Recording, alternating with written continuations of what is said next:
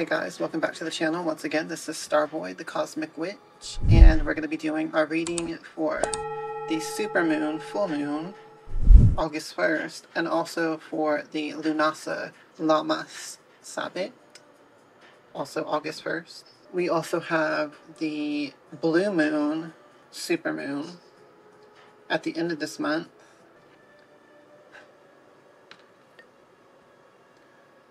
So that'll be the second full moon in this month, which makes it a blue moon, and it will also be another supermoon. Also in August, we have Hecate's sacred dates, August 10th through the 13th.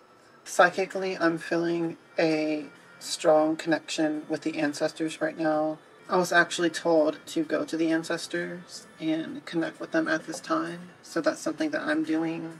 Other energies that I'm feeling psychically right now, I am feeling a sort of an oppositional energy.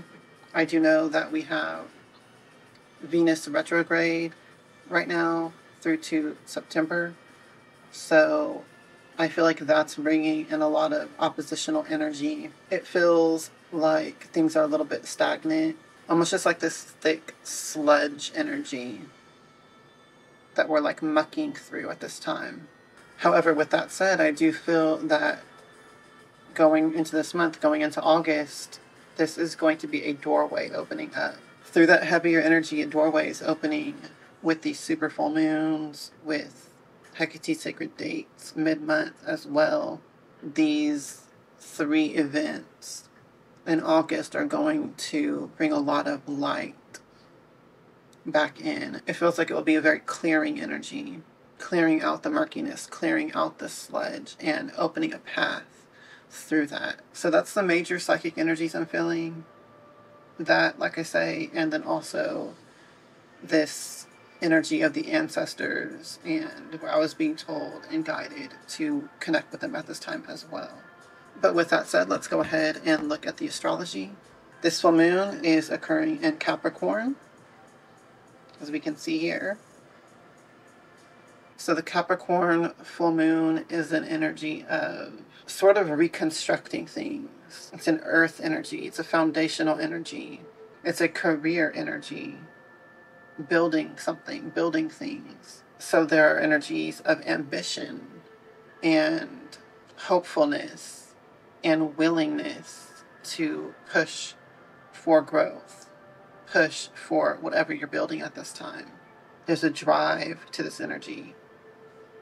It's kind of a low-key energy, though. It's not a very fiery ambition and drive. It's more of a slow and steady energy, as it being an earth element. Think of how there's those goats that can climb extremely vertical cliffs. That's determination, that's ambition, that's drive. And it's also faith in the self. It's hard work, and it's effort, and it's strenuous at times, but it brings astounding, amazing results. The Capricorn moon brings recognition. So this could be others recognizing these energies, or you just recognizing this energy in yourself, the effort, the work that you put into whatever it is that you're doing at this time. The Capricorn full moon also highlights an energy of organization. This could be a time to get your ducks in a row, get things in order. And then also, of course, finances and money, our security in our lives. So again, another thing I had noticed, I forgot to mention at the beginning, a lot of people are dealing with financial issues at this time. I've heard that a lot from people lately. This supermoon would be a great time to do any type of money spell, financial success spell, anything to manifest your basic needs and security. This full moon opens a doorway for that energy to come through. So it would be a great time for spell work for that. And in general, this full moon also just helps you to get work done. So it would also be a time to call in creativity or energy to help you get work done as well. Some other conjunctions I did notice. At the time of the full moon, we have Jupiter in Aries, and Uranus is also there.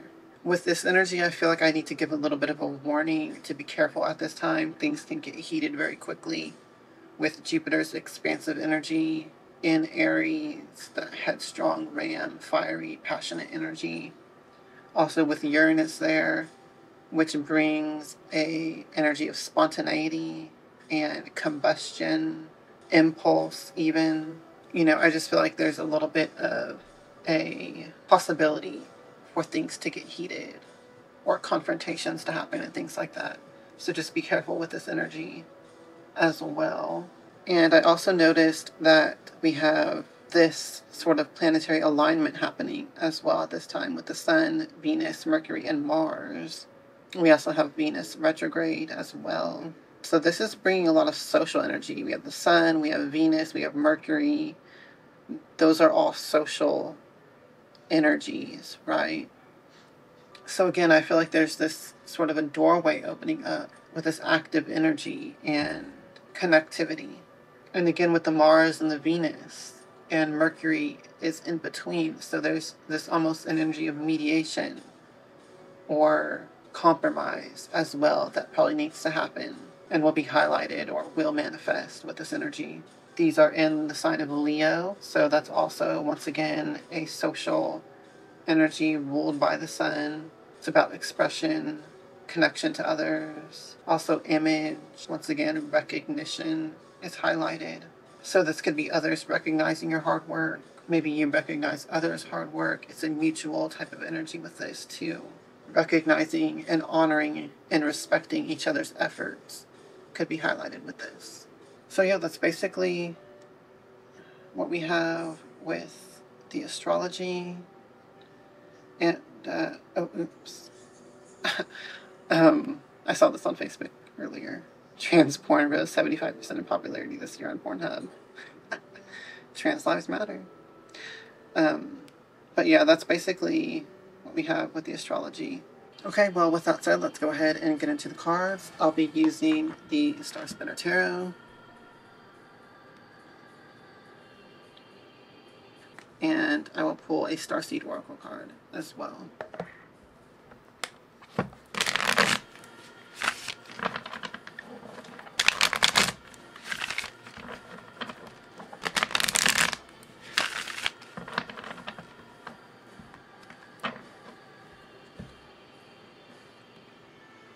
Now I align myself with the Most High God and the Holy Spirit. How can you please communicate the truth to me through these cards so that I may be guided for the highest good of all? Thank you and submitted me.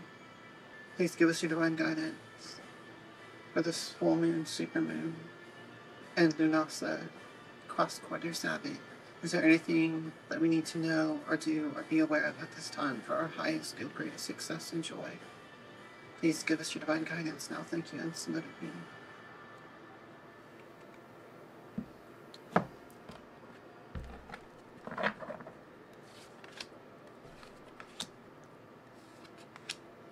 So we have the King of Coins, my favorite fat little bunny. We have the Nine of Swords and the Eight of Chalices. So with the King of Coins, this is that Capricorn energy. Ambition, drive, financial mastery, career mastery, political energy, pragmatism, making deals and bargains, compromises with others. We are being called to step into this energy. It's time to get serious. It's time to get savvy. Put on your work uniform, right? For those of you who have been suffering with financial issues, the King of Coins is a good omen. It's a good card. It's a good energy. But it's calling you to step into this energy. Think pragmatically. Think with this ambition, this work ethic even. Put in the work, put in the effort, and know that you're going to be rewarded for it. So it's like I was saying, have ambition, but also have a hope. Have faith in the process, that the effort that you're putting in will bear fruit. Like I was saying, you know, this would be a great time to do money spells and spells for creativity and spells to help you do the work. A good idea when you do money spells. If you are in a position or job where you are providing services of some type, when you do a money spell, add into it that you will provide good services to help you provide good services, to help your creativity, to help your social skills, your passions come to the surface and help you to do good work. Don't just ask for reward, but ask that you put out good work. So that's a part of balancing this energy. And that is something that I highly recommend when you do any type of spells for your finances or money, that you make sure to include that, you're not just asking for something for nothing. You are asking also that what you do, the efforts that you put towards your financial success, is also better. Now, here's these heavy energies that we have to talk about. So we have this little night terror, sleep paralysis demon with the 9 of Swords, which is actually a perfect depiction for this card. This is those stresses, those anxieties, those worries, those doubts, those fears. If you're dealing with a situation where you are one of those people that are dealing with financial issues right now, or any issues concerning your security, really, you might be having a lot of worry, a lot of fears, a lot of doubts, a lot of anxiety over the situation. Anytime when we're dealing with any form of lack, even if it's in relationships, these darker emotions and thoughts creep in. It can mess with our sleep, our health, if we allow it to. These demons will trample all over us if we allow them. Sometimes we can get into a bit of a negative spiral, right? When something bad happens, we start to get these fears and anxieties and worries and doubts. But then these nightmares take on a life of their own. They make themselves stronger and they belittle us and trample us. And then that gains its own power, its own traction. It in turn begins to influence us. It starts to make us feel hopeless. It starts to make us feel small. It starts to make us feel like we don't have any power or control over anything. But that's a lie. It's false. All of this is an illusion. It's just a nightmare. You can wake yourself up from it. You can dispel all of these fears and illusions. Don't let them trample you. Don't let them rule you. And don't give them that life force of their own. So you see what I'm saying here is that these dark energies, these dark thoughts and emotions, when they creep in, if you give them the power, they will overtake you and they'll prevent you from having hope. They'll prevent you from putting in effort. They'll keep you held down because your beliefs are clouded with these darker emotions, these darker thoughts, hopelessness, anxiety, worry. All of that blocks you from taking positive action right now. You see what I'm saying? If you allow it to. So we have to dispel these illusions, these fears and worries and doubts. Don't give them the power. Don't entertain them. Because it can become its own power that overtakes you and blocks you from doing what you need to do. The 8 of Chalices is a card of sacrifice. Giving something up, walking away from something. Walking away from something that's negative, that's not serving us, right? At least that's what I feel like it's representing here. For it to come right after the 9 of Swords, it feels like we're being called to just walk away from this energy. Stop letting it dominate us. This is the proper way to deal with dark emotions and dark thoughts, dark vibes, dark energies. We feel them, but we don't dwell in them. We release them. And we move forward. Because the 8 of Chalices talks about walking away from something, yes, but it also talks about walking towards something good. And ultimately, we are the people that have to make that choice for ourselves. It's a decision. It's a choice that we make to pursue good and let go of the bad. So with all of these cards together, it's like, I feel like this is once again just reiterating what I was talking about at the beginning of this. There's this sort of heavier, darker energy that's been lurking around lately. We're being called to walk away from it. And we're being called to embody this King of Coins energy at this time. So this is the obstacle to embodying the King of Coins. These illusions, this darker vibe, this darker energy that's internalized. We have to walk away from that energy. Let it go. feel it, honor that's how you feel, but then move forward anyways. Move forward despite of it. And step into this energy. Move forward with enthusiasm and positivity and faith and hope and ambition. And trust that the effort that you put in will have a power. Rather than to trust these fears and worries about your future, if we trust that, it leads us to doing nothing because we don't have any faith. We don't have any hope. So we don't even try to act for our greater good. That's the only power that this darker energy has. We have to let that go and step into this King of Coins energy instead. And especially at the time of this full moon, that's what we're being called to do. With that said, let's go ahead and pull a Starseed Oracle and see what other messages we get.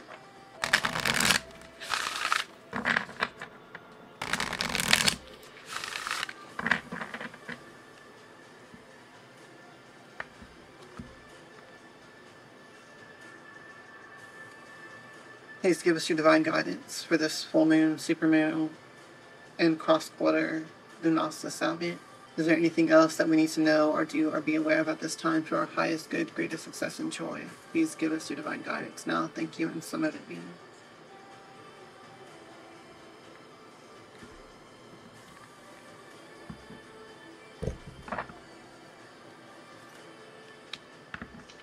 The Messenger. Serious energy, bringing harmony and balance. This card reminds me of the Archangel Metatron, which makes sense with the Capricorn energy. The master architect, the builder, the constructor. You think of Metatron's cube in sacred geometry. The crystalline matrices, crystallizing, embodying the divine, manifesting. Let's go ahead and look at the book meaning.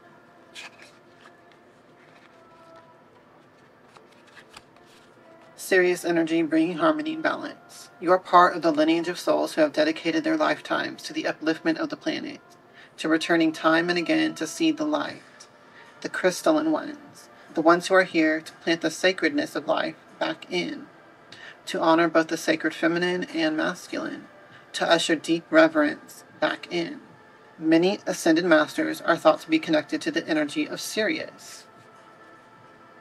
Often appearing as a shade of blue, they hold the frequency of pure love and are here to help the masculine and feminine exist in harmony, to ensure greater balance, to help us see that we're all connected and that the masculine and feminine energies exist within us all. You're being called to bring about this balance and harmony between the masculine and feminine, to be a guardian of harmony and balance on Earth. Think of the whales traveling around the globe, sharing love through their healing vibrational song. Their unique notes send balance and harmony to every corner of the planet. A rebalancing of the masculine and feminine is occurring worldwide. It's a resurgence of the sacred within us all, a returning of the sacred union within, a rekindling of heaven and earth. You can begin to bring harmony and balance by creating it in your own life. The ripples will flow from there. You can honor and balance the sacred masculine and feminine energies within yourself and others. Starseed Soul Inquiry. How are you being called to bring harmony to your life or to the planet? How are you being called to honor the sacred masculine and feminine within? So what really stands out to me with this is you can begin to bring harmony and balance by creating it in your own life. The ripples will flow from there. That really stands out to me for this reading in particular, seeing as how this was highlighting this sort of internal struggle and letting go of that, stepping into this more positive energy and active energy, proactive, taking positive action. I say this a lot in my readings, but it's true. Don't doubt how much power you have to change things. You are your greatest power. The actions that you take, the vibes that you hold yourself in, the energies that you dwell on and hold within yourself and allow to influence you long term or not.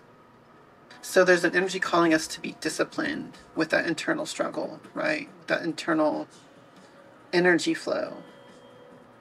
I do feel like a lot of this, once again, has to do with the Venus retrograde that's going on right now. So a lot of this is sort of astrological cosmic energy that's sort of influencing us. But at the same time, you know, we're ultimately the ones that have the power over our own minds and our own emotions at any given time. And we can turn off the astrological influences if need be.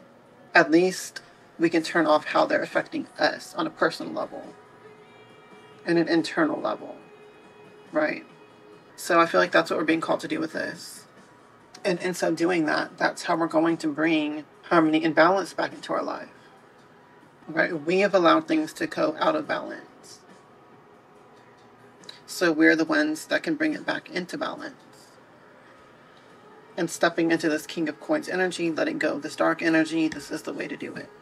And also, as the Messenger card was saying, bringing the positive energies in, balancing the masculine and the feminine, the inner and the outer world, bringing them into harmony. Okay, we want things to become better. So we have to shift the energies within ourselves first so that we can control the flow of energy that's influencing us. And in doing that, we clear the way for the positive energy to come in and for the positive energy to influence us instead. Again, I think that would be a great time to do a ritual. Maybe do this whole process through a ritual. Call in the energy to help you, not to just get something, but to help you work towards something. Okay? Maybe do some cleansing. Make yourself ready for these blessings that are coming in by cleansing out the darkness first. Okay, guys, so yeah, that's all for this reading. Hopefully it was helpful and you all have a lovely full moon, supermoon, and cross-quarter Sabbath. Make sure to leave me a like and a comment if this reading helped you. Subscribe to the channel if you're not already, and thank you to everyone who subscribed already. Love you guys so much. If you would like to get in touch with me for a private reading or spell work services, you can contact me through the methods below down in the description box. If you would like to join my Patreon and have access to all of my occult magic videos that I don't share publicly on YouTube, the link for that is down below as well. I would like to thank my current supporters and group members.